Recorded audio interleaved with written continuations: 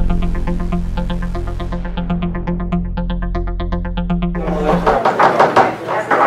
name is John Russell. I'm an attorney, and I represent Chris Young, who's the owner of 78 and 80 Salem Street. And what we're looking at here is what existed prior to Mr. Young taking over the property, and what exists now, which is now a one-story. In terms of history, the building originally was a 4-story building, and as a result of various situations which existed, it was taken down to a 2-story building. At that point in time, it was licensed as a restaurant. It was called the Fish House, and thereafter, as a result of further deterioration in the building and a fire in the building, it was eventually reduced to a single-story structure, which you see here. And if you look at you can see the adjoining buildings had various locations where the upper floors were. At present, it is a single-story, and it's licensed as a restaurant. Prior to it becoming a restaurant, it was licensed as a hairdressing salon. And what Mr. Young would like to do is to add a second floor to the restaurant, so that it would look like this. And it would have a roof, but no patrons from the restaurant would be going on the roof. As a matter of fact, that's a proviso. When the use was changed back over from a hairdressing salon to a restaurant, one of the provisos was that no patrons could go on the roof. There are a number of the proposed change in use, the increase in height, triggers violations with respect to the roof, and already it has a rear yard setback. There's basically no rear yard. Whether it's 1 story or 2, it has a rear yard setback. The other problems are adding to the existing roof, and relief is going to be required for that. And in addition, maybe Chris, you could help me out. What we're looking for is second floor forbidden, so we need a variance on that, and also rear yard setback. Right. Initially, we submitted our plan to the ZLC in October. This was the original plan. What we were doing, we were putting some lining in the roof for trees. We were going to have one set of windows that opened up accordion style, wide open. After listening to some abutters and their objections to it, we changed it. What we ended up doing is we're putting a brick pier in between where the solid window was, and now all we have is 2 sets of windows that open. The purpose of that is, on any given night, it doesn't have to open all of the windows. With this design, once you open them, you have to push it all the way in. This design, you can open one side and leave the other side closed.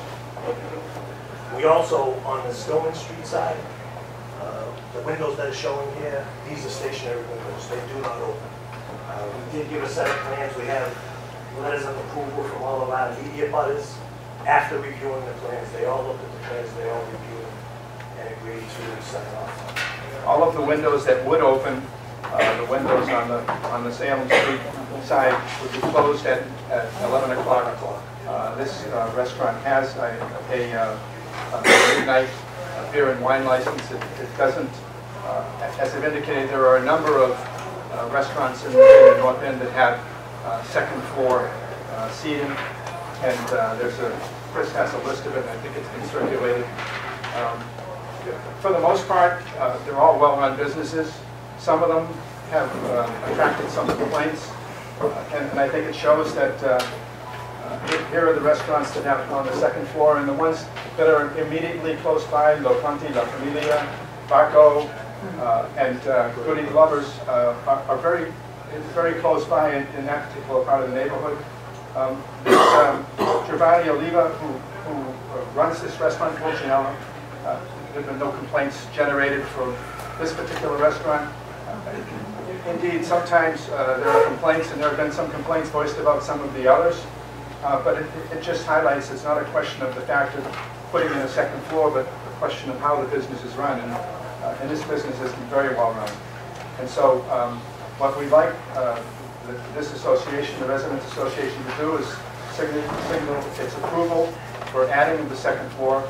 There's a proviso that nobody goes on the roof. and that will remain in effect. And, that's basically it in a nutshell. Questions for this? Butters? Correct? Well, obviously, Chris knows that I'm against this. And your name is? Darlene Romano, I live at 90 Salem Street. Okay. I'm just against second floor restaurants. I don't think that we should change it. I think we have enough in the North End. What I'm going to say is, you know, the community came together as residents, and we fought the students and the noise, and we're starting to overcome that. And we're starting to overcome the trash problems, and we're still on our way there. But as far as the restaurants, we still let them control us. And I think it's time that we put our foot down and stop doing that. It's forbidden to do second floors for a reason. There are some second floors, they've already been there before this forbidding came in. The residents have asked not to have it before, and they're asking, I gave Dave a list. I had of people that are not in support of this. There's almost 75 people on that list that are not in support of second floor restaurants anymore. Have we all not been residents? Yes, they are, yes. But this at one point in time was in fact a second floor restaurant back when it was the Fish House. Yes, but that was a long time ago, and since then, they put an end to second floor restaurants. I'd like to make just one statement. Talking with Coach Rule and doing a little research, and Dave, not saying that what the intention of that was. I didn't write it, so I'm not saying anything with regards to the intention of second floor restaurants. I think it more pertaining to, according to Bill, removal of residential units, and maybe you can elaborate on it, and replacing them with second floor commercial. This is a unique situation because it's a single-story building. It has nobody above it. The four butters around it have no objection to it. And I know from the last meeting, there's a lot of concern because Marco is very noisy, and Fiore's, I think, was also mentioned. In the case of Fiore's, I've never heard a complaint about his second-story dining. He has a deck, and that's, like, from what I understand, that's where a lot of the noise comes from. As far as Baco, that's a full liquor license bar that the whole first floor is very few tables. It's almost completely a bar downstairs. And I walk past that myself. I go up off of First Street, and it is noisy. And I'm not throwing them under the bus. All I'm asking is that when you look at this and you vote, you look at the integrity of the project, look at the landlord, and look at the restaurant operator. Some of you people know me here. I'm a good landlord in the neighborhood. You know, I mean, I don't have any, my residential units, I've never gotten a complaint. If I do ever get any, even a whisper, I'm down at the property immediately. So all I'm asking is I don't want to be coupled in with Baco and Fiore's because they're bad operators. This is I just don't want to have a situation. Okay, we're not coupling you in. We're just saying that it's time to put an end. We went through this with Bovis, we went through this with on Hanover Street with the restaurant staying open late. If we don't put our foot down, it's going to continue. I'm not saying that you're a bad landlord. I'm not saying you're a bad guy. All I'm saying is once we lift it for you, there's going to be many people that come along that want to do the same thing. And then where does it end? Your abutters? 3 of them don't live here. 3 of them don't live here. We don't have time for a dialogue or a debate. Yeah, okay. Would you like to say something, Anthony? Tell me, who has the room to make another store? What do you mean? Oh, I don't know. Carla can go up. Yeah, so Kenny can go up. This is about this restaurant, it's not about anything else. Then I see the diagram of the Yeah, you building. should, right. Is there, inside, is there just tables, is there a bar being put on the There's a side? mozzarella bar where he puts out, he does a lot of antipasta items, Yeah. and most evenings he has mozzarella. It's a 4-seat food bar. This was, it was on the second floor as well? No, No bar. So how many more seats exactly? he's going from the existing 34, we're putting in handicap delivery, so that the second floor is handicap accessible. So he's actually going to be at 66 seats. He's gonna that's right, he's gonna move seats downstairs with the handicap lift, and he'll make them up. Quickly, Barton is Charles. I just wanted to say, apart from the actual attributes of this place, that way of arguing, I think, is just completely unfair. And it's just what she was talking about. I agree with you 100% in your point that we get stuck in this situation where we try to be considerate of each individual case. So then we agree to something, and then as soon as you turn around, the door opens and 5 more guys come in and say, "Oh, well, you gave it to that one, so you got to give it to me too." And then they put up lists like this. I don't think this is legitimate. I think if it's either is each one on its own, or else you're going to go around talking like this. You shouldn't talk like this. I don't think. All right, that's a statement. Yeah, that's my statement. One statement to that. I'm not saying they have it, I want it. The reason we put this up is just to show we're not setting a precedent. That's the what only if we say reason. okay to you, then the next guy will have your name on that list too. He may, but, I mean, this wasn't, a way to throw another restaurant under the bus. All I put this up for is to show that there's already, restaurants in existence. In fact, there's 4 of them right on Salem Street. So we're not setting a precedent of anything. There'd be 30 of them.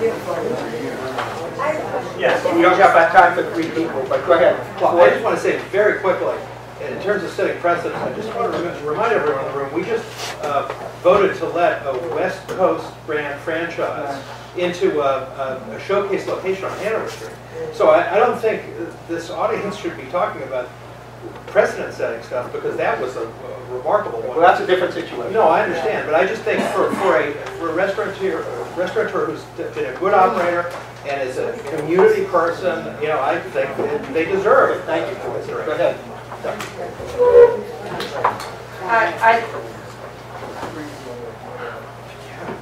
I'd like to suggest that, of course, the community has the right to consider everything in the community. It's called planning. And we should stop rezoning by the use of variance. I'm concerned about what's happening on Salem Street. And I'd like to suggest that it's always painted as either you vote for what the restaurant wants, the variance and so forth, or you're anti-business.